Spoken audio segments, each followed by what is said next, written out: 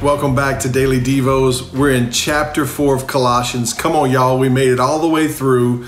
This is going to be great. Paul wraps it up in a very simple but beautiful way. And I want to show you that today and encourage you with what Paul's encouraging us with today. So Paul says in chapter 4, verse 2, he says this. He says, devote yourselves to prayer with an alert mind and a thankful heart. Wow. One sentence can revolutionize your life. Devote yourselves to prayer with an alert mind and a thankful heart. Isn't that good? Paul is saying just to simply devote yourselves to prayer. What does that mean? Do you know it just simply means this? Devote yourself to talking to God. Devote yourself to a conversation with God. Devote yourself to relationship with God. Do you know to have a relationship with somebody, there must be an exchange of words. There must be a conversation. Otherwise, you're just two people sitting in a room or in a world that look at each other and nothing really happens. You can't relate without talking and listening. Isn't that good?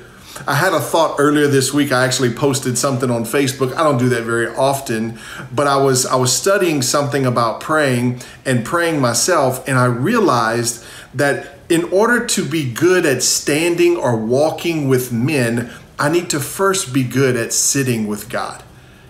And so the better I get with sitting with God, the better I walk among men. And I had this thought as I was reading this today, because in verse 5, Paul says this. I'm going to share the thought with you in just a second.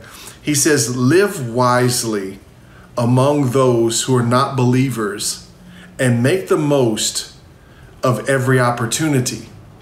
Let your conversation be gracious and attractive, so you will have the right response for everyone. Do you realize that you talk the way you talk, mostly in part because of the environment that you grew up in? Some of you are rough. Some of you are pretty mild-mannered. Some of you are very, very tender-hearted and very tender with your conversations. And it has a lot to do with the environment or the family or the people that you grew up with and the people that you interacted with. So I had this thought. If you want to be wise with unbelievers and your speech to be good with everyone, how do you do that? Could it be as simple as, if I'll get good at talking with God, I'll be very good at talking with man?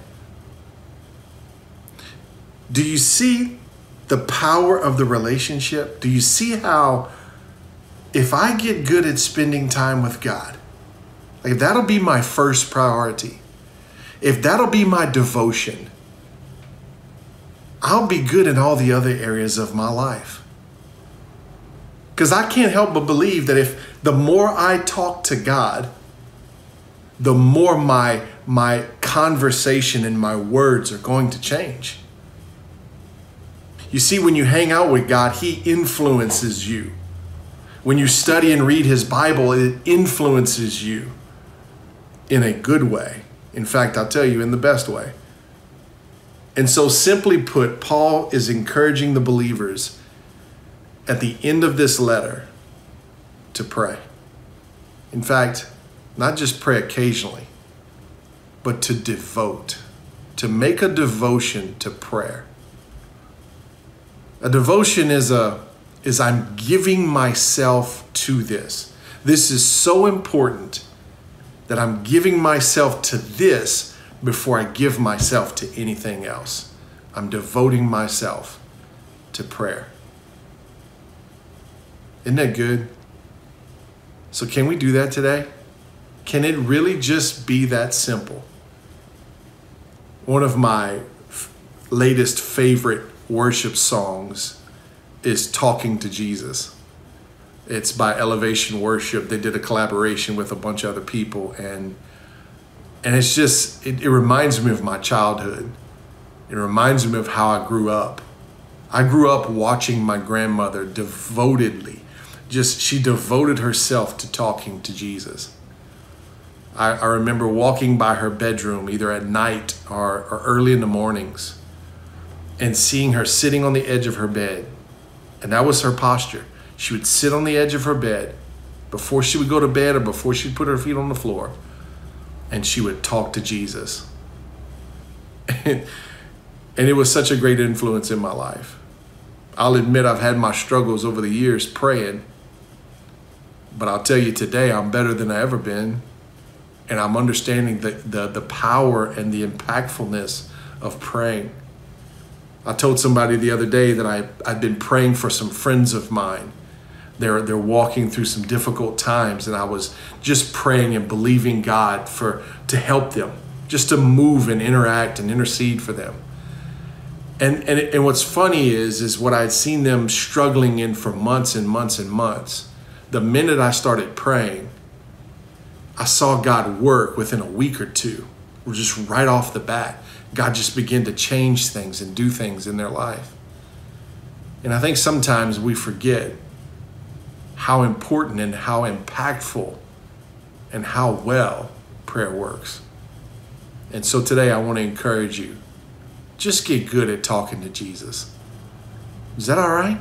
Just get good at talking to Jesus, and you never have a problem talking to anybody else. Amen?